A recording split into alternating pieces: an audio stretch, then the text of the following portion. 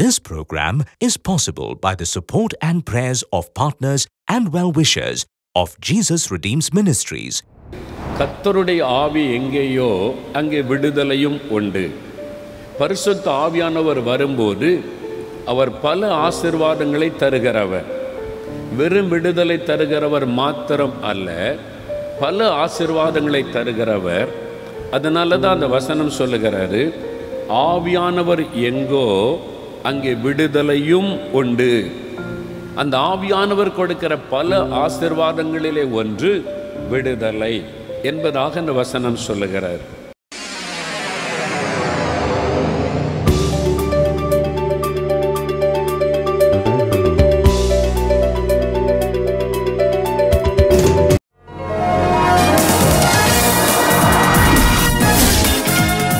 ஆண்டவர் சொல்றார், என்னை நோக்கி கூப்பிடு, நான் உனக்கு பதில் தருவேன்.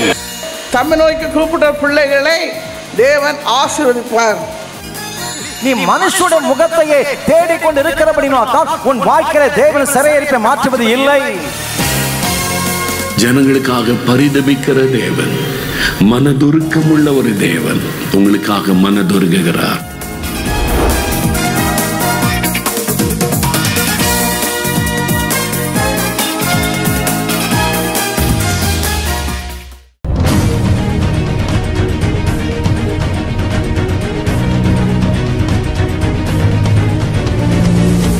ரோமர் 8ஆம் அதிகாரத்தில் பவுல் எழுதுகிறார், உங்களுடைய சரீரத்தை உயிர்ப்பிப்பார், அந்த நோய்களை மாற்றி விடுவார், சரீரத்தில் விடுதலை உண்டாகும். 22 வருஷ காலமாக இந்த ஒரு சைடு பூரா வேதனை வலி. இன்னும் இந்த உடம்புக்கு நல்ல சுகம் போல இருக்கு, நல்ல ஹெச்சாப் மாதிரி இருக்கு, நல்ல ஒரு உடம்புக்கு 22 வருஷம் அந்த வலி எல்லாம் போயிட்டு வலி எல்லாம் அந்த வலி ரொம்ப மாற்றம் இருக்கு சார், ரொம்ப மாற்றம். ஆவியானவர் கொடுத்த விடுதலை 22 வருஷமா ஒரு பக்கம் முழுவதும் எலும்பு வலிக்குமா, ஒரு கை ஒரு கால் ஒரு பக்கம் முழுதும் 22 வருஷ வேதனை. ஆவியானவர் இறங்கினார், விடுதலை.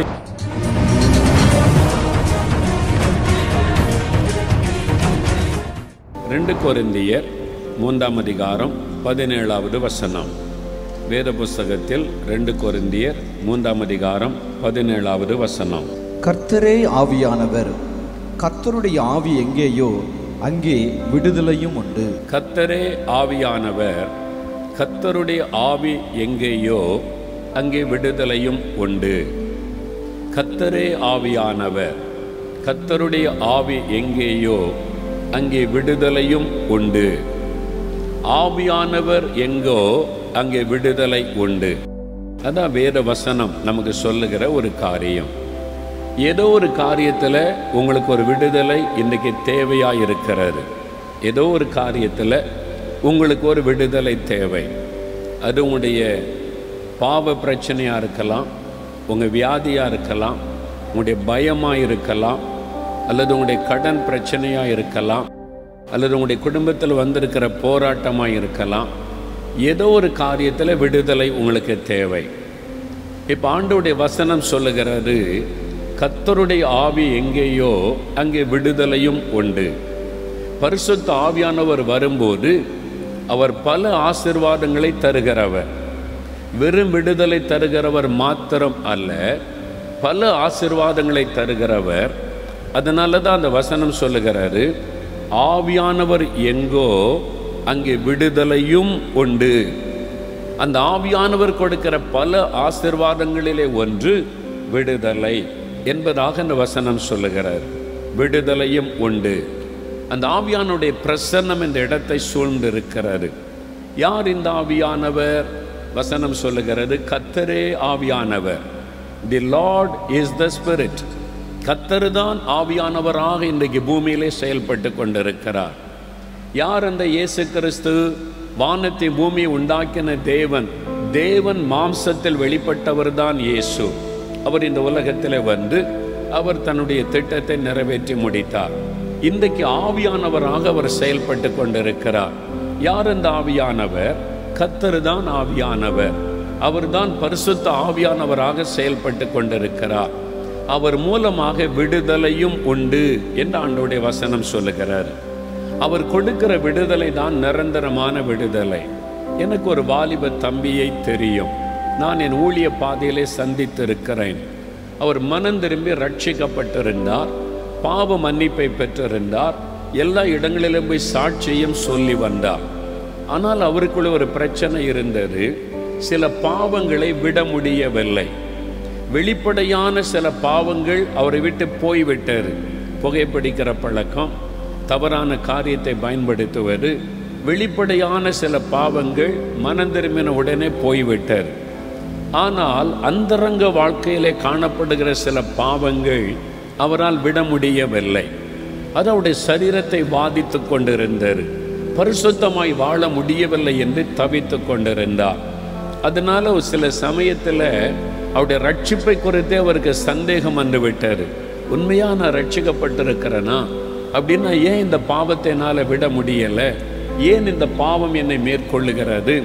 ஜென்ம சுபாவம், அது பரம்பரையாய் தொடர்ந்து வரக்கூடிய சில ஜென்ம சுபாவங்கள், அந்த உள்ளான மனிதனிலே காணப்படுகிற சில பாவ அடிமைத்தனங்கள் அவரை வேதனைப்படுத்தி கொண்டிருந்தார். விடுதலை வேணும், ஒரு முழு பரிசுத்த வேணும்னு தாகம் இருந்தது, விடுதலை இல்லாமல் இருந்தார். நான் அவர் என்னிடத்தில் பேசும்போது சொன்னேன், இன்னொருத்தர் ஜெபிச்செல்லாம் உங்களுக்கு விடுதலை வராது, நீங்கள் அபிஷேகத்தை பெறணும். பரிசுத்த ஆவியானவர் வந்துட்டா அவர் முழுமையான விடுதலை தருவார். அந்த ஆவியானுடைய அபிஷேகத்தை பெற்றுக்கொள்ளுங்கள் என்று நான் ஆலோசனை கொடுத்து அனுப்பினேன். அதுக்காக போய் ஜெபித்தார். ஆண்டவரே, எனக்கு பரிசுத்தம் வேணும், நான் பரிசுத்தமாய் வாழுவதற்கு இந்த மாதிரி பாவ போராட்டத்தில் எனக்கு விடுதலை வேண்டும் என்று. ஒரு நாள் கர்த்தர் அவரை அபிஷேகம் பண்ணினார். பரிசுத்தாவினால் நிரப்பப்பட்ட அனுபவத்தை பெற்றார். அதிலிருந்து ஒரு விடுதலை, ஒரு பரிசுத்தம், ஒரு வெற்றி உள்ள வாழ்க்கை உண்டாயிற்று. அதைத்தான் ஆவியானவர் விடுதலை கொடுக்கிறவர் என்பதாய் வாசிக்கிறோம். அது மாத்திரல்ல, சரீரத்தில் கூட ஆவியானவர் விடுதலை கொடுப்பார். நான் ஒரு சமயம் பல வருஷங்களாக பீல் மக்கள் மத்தியிலே நடக்கிற மிஷனரி ஊழியத்திற்கு வருஷந்தோறும் சென்று வருவதுண்டு. குஜராத், ராஜஸ்தான், மத்திய பிரதேசத்தில் சுமார் ஒரு 15 வருஷத்துக்கு முன்னால் அங்கே போயிருந்த போது அந்த சர்ச் எல்டர்ஸ், புதுசாக ரட்சிக்கப்பட்டு வந்த சபை தலைவர்கள் சில ஆயிரங்கள் கூடியிருந்தாங்க. 3 நாள் முகாமுக்கு வந்திருந்தார்கள், குடும்பமாக வந்திருந்தார்கள். எல்லாம் ரட்சிக்கப்பட்டிருக்கிறாங்க, ஆண்டவரை துதித்து பாடுறாங்க, நடனம் ஆடுறாங்க, ரொம்ப மகிழ்ச்சியாக இருக்கிறாங்க அந்த ஆதிவாசி மக்கள். ஆனால் அவங்க ஜெபிக்க வரும்போது பல நோய்கள், கேன்சர், ஆஸ்துமா, ஆர்த்தரைட்டிஸ், நடக்க முடியல, பல நோய்களால் சிரமப்படுகிறதை பார்த்தேன். நான் போய் தேவ சமூகத்தில் பாரத்தோடு ஜெபித்த போது ஆண்டவர் சொன்னார், அவங்க ஆத்மாவில் ரட்சிப்பின் அந்த விடுதலை பெற்றிருக்கிறாங்க, ரட்சிப்பின் சந்தோஷத்தை பெற்றிருக்கிறாங்க, பாவத்திலேருந்து விடுதலை பெற்றுட்டாங்க. ஆனால் அவனுடைய சரீரத்தில் இன்னும் விடுதலை உண்டாகவில்லை.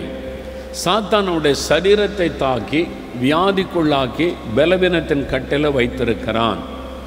ஆவியானவருடைய வல்லமை இறங்கும் போது அந்த கட்டுகள் அறுக்கப்பட்டு விடுதலை உண்டாகும். நீ அதற்காக அவங்களுக்கு ஜெபம் பண்ணு என்று ஆண்டவர் சொன்னார். ஒரு நாள் முகாமில் அந்த ஆயிரக்கணக்கான பேருக்கு நான் இந்த வசனத்தை போதித்தேன். ஆவியானவர் வரும்போது எப்படி விடுதலை உண்டாகும். ரொம்ப கவனமாக கேட்டாங்க. எங்களுக்கு அந்த ஆவியானுடைய வல்லமை வேணும், அபிஷேகம் வேண்டும் என்பதாக ஜெபித்தார்கள். ஆவியானவர்கள் மேலே பொழிந்தருளப்பட்டார். நிறைய பேர் ஆவில நிரம்பி அந்நிய பாஷைகளை பேசினாங்க, அந்த வல்லமையை பெற்றுக்கொண்டாங்க. அவ்வளோதான், நிறைய பேருக்கு விடுதலை. சாட்சி சொல்ல மேடைக்கு வந்தாங்க பாருங்க.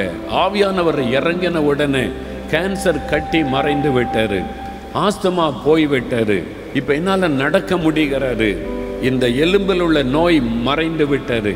பெரிய கீவில் 100கணக்கான பேர் வந்துட்டாங்க சாட்சி சொல்ல. அப்போதான் ஆவியானவர் சொன்னார், ஆவியானவர் எங்கோ அங்கே விடுதலை உண்டு. அவர் ஆத்மாவிலே மாத்திரமல்ல, சரீரத்திலும் விடுதலை கொடுக்கிறவர். இன்றைக்கு நீங்கள் சிலர் வியாதிக்காக, சுகத்துக்காக ஜெபித்து ஜெபித்து சோர்ந்து போயிருக்கலாம். ஆண்டவருடைய வல்லமை வேணும், அந்த ஆவியானவர் என் மேலே வரணும்னு ஜெபிங்க. அவர் உங்கள் மேலே இறங்கிட்டா சரீரத்தை உயிர்ப்பிக்கிறவர் என்று ரோமர் 8ஆம் அதிகாரத்தில் பவுல் எழுதுகிறார். உங்களுடைய சரீரத்தை உயிர்ப்பிப்பார், அந்த நோய்களை மாற்றி விடுவார், சரீரத்தில் விடுதலை உண்டாகும். அது மாத்திரமல்ல, ஆவியிலே சிலருக்கு பிரச்சனை, எப்பவும் பயம், எப்பவும் மனக்குழப்பம், சிலருக்கு மன அழுத்தம், டிப்ரெஷன், மன அழுத்தம், பயம்.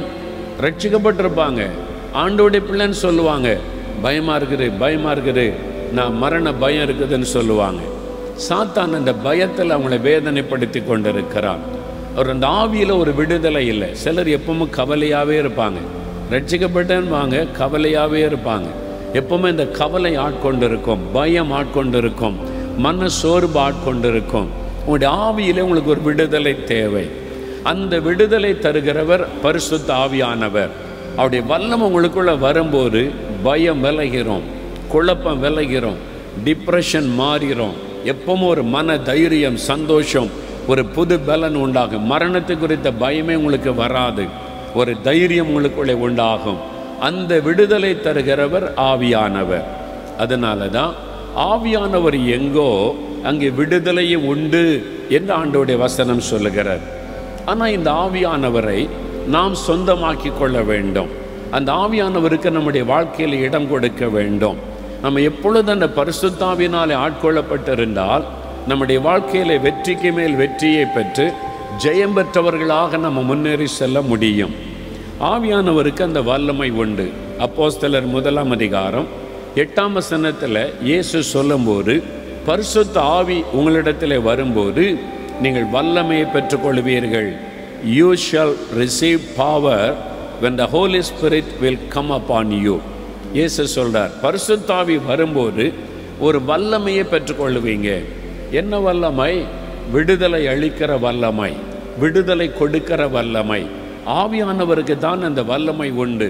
நமக்கு ஒரு முழுமையான விடுதலை கொடுக்கிற ஒரு வல்லமை. இயேசு தன் சீஷர்களை 3 ஆண்டு காலம் கூட வைத்திருந்த போதிலும் கூட ஆண்டவர் சொன்னார், அந்த வல்லமை நீங்கள் பெற்றுக்கொள்ளும் வரைக்கும் எருசலேமில் காத்திருக்கணும்.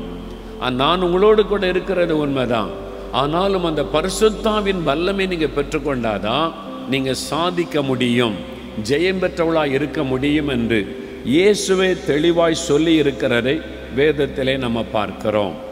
இந்த பரிசுத்த ஆவியானவரை குறித்து பழைய ஏற்பாட்டிலும் சொல்லப்பட்டிருக்கிறார். இவர் புதிய ஏற்பாட்டிலே புதிதாய் சொல்லப்பட்டவர் அல்ல. ஆதியாகமம் 1 அதிகாரத்திலேயே ஆவியானவர் ஜலத்தின் மீது அசைவாடி கொண்டிருந்தார் என்று பரிசுத்த ஆவியானுடைய கிரியை சொல்லப்பட்டிருக்கிறதை வாசிக்க முடியும். பழைய ஏற்பாட்டு காலத்தில் நீங்கள் பார்க்கும்போது ஆவியானவர் குறிப்பிட்ட சிலர் மேலே குறிப்பிட்ட ஒரு காரியத்தை நிறைவேற்றி முடிக்க குறிப்பிட்ட ஒரு வேளையில் இறங்கி வருவார். அப்படி தான் பழைய ஏற்பாட்டில் பார்க்கிறோம்.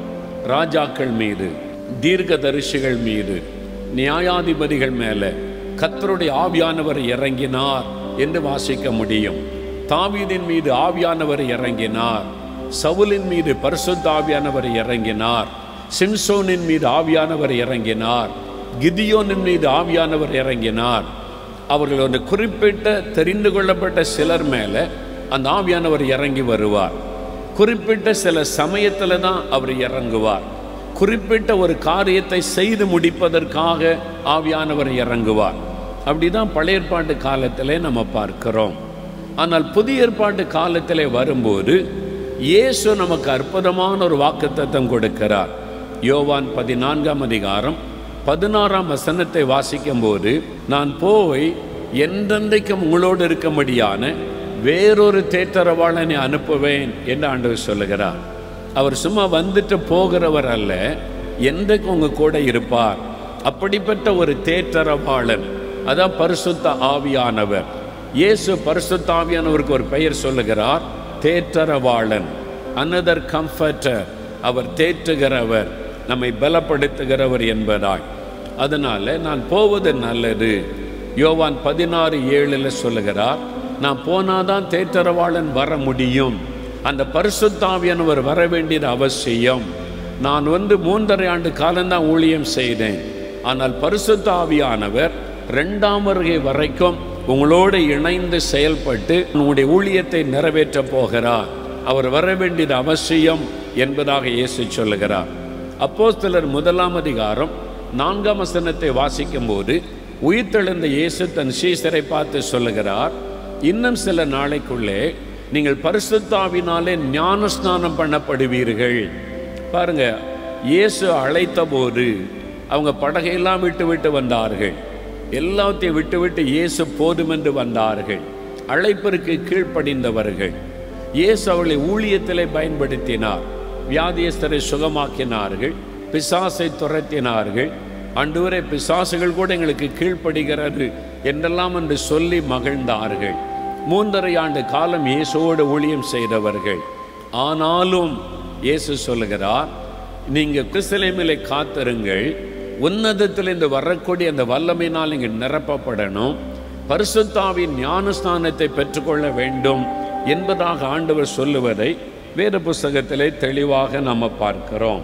அப்போ இந்த பரிசுத்த ஆவியானவர் எப்போ அவர் இறங்கி வந்தார், எப்பொழுது அவளை நிரப்பினார் என்றார். அப்போஸ்தலர் 2ஆம் அதிகாரத்தில் முதல் 4 வசனத்தை பாருங்க. பெந்தெகோஸ்தே என்னும் நாள் வந்தபோது அவள் எல்லாரும் ஒருமனப்பட்டு ஓரிடத்திலே கூடி வந்திருந்தார்கள். அப்பொழுது பலத்த காற்று அடிக்கிற முழக்கம் போல வானத்திலிருந்து ஒரு முழக்கம் உண்டாகி அவர்கள் உட்கார்ந்திருந்த வீடு முழுவதையும் நிரப்பிற்று. அல்லாமலும் அக்கினிமயமான நாவுகள் போல பிரிந்திருக்கிற நாவுகள் அவர்களுக்கு காணப்பட்டு அவர்கள் ஒவ்வொருவர் மேலும் வந்து அமர்ந்தது. அவர்கள் எல்லாரும் பரிசுத்த ஆவியினால் நிரப்பப்பட்டு ஆவியானவர் தங்களுக்கு தந்தருளின வரத்தின்படியே வெவ்வேறு பாஷையிலே பேசத் தொடங்கினார்கள் என்பதாக வேதம் சொல்லுகிறார். பரிசுத்த ஆவியானவர் ஊற்றப்பட்ட அந்த நாள், இறங்கி வந்த அந்த நாள், இயேசு சொன்ன அந்த பரிசுத்தாவின் ஞானஸ்நானத்தை அவங்க பெற்றுக்கொண்ட நாள். இது நம்ம எல்லாருக்கும் கொடுக்கப்பட்ட வாக்கு தத்தம். கடைசி நாட்களில் மாம்சமான யாவர் மேலும் என் ஆவியை நான் ஊற்றுவேன் என்று யோவேல் தீர்க்கதரிசியின் மூலமாய் 2ஆம் அதிகாரம் 28ஆம் வசனத்தில் ஆண்டவர் வாக்கு கொடுத்திருக்கிறார். அதைத்தான் அப்போஸ்தலர் 2ஆம் அதிகாரத்தில் 17ஆம் வசனம் வாசிக்கும் போது பேதுரு குறிப்பிட்டு சொல்லுகிறார். யோவேல் தீர்க்கதரிசியினால் உரைக்கப்பட்ட அந்த தீர்க்க தரிசனம் இப்பொழுது நிறைவேறுகிறது என்பதாக ஒரு குறிப்பிட்டு பேசுகிறார். அப்போ நம்ம கடைசி காலத்தில் இருக்கிறோம். யாவர் மேலும் தேவன் தன்னுடைய பரிசுத்த ஆவியை ஊற்றுவதற்கு ஆவல் உள்ளவராய் இருக்கிறார்.